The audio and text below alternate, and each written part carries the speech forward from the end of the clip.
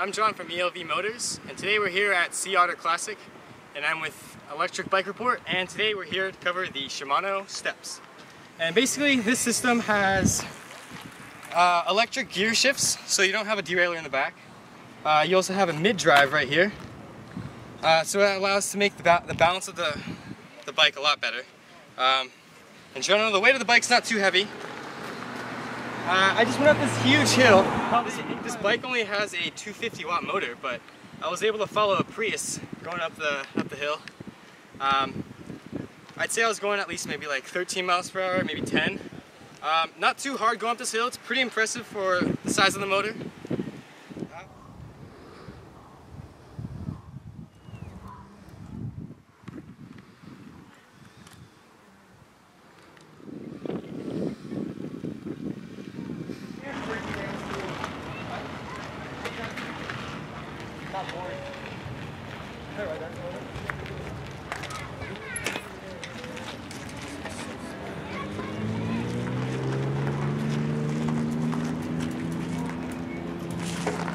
We're at camp.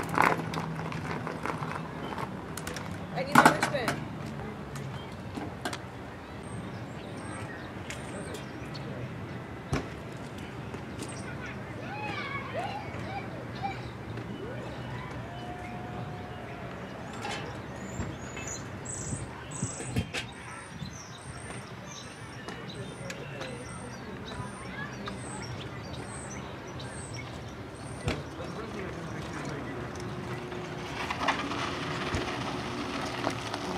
Nice.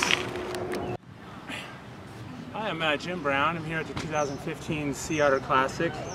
I got an opportunity to ride the Haibike here. Won a lot of races, a lot of downhill races, cross-country races. Been a lot of years on bike, and not ridden an electric bike before. This Haibike is a ticket. I just went up a 30% grade pedaling that I would have never made on my mountain bike without a serious effort. And I got to the top, it was no big deal. So, real similar bike characteristics to a cross-country bike. A little heavier, but after the first turn, got right used to it.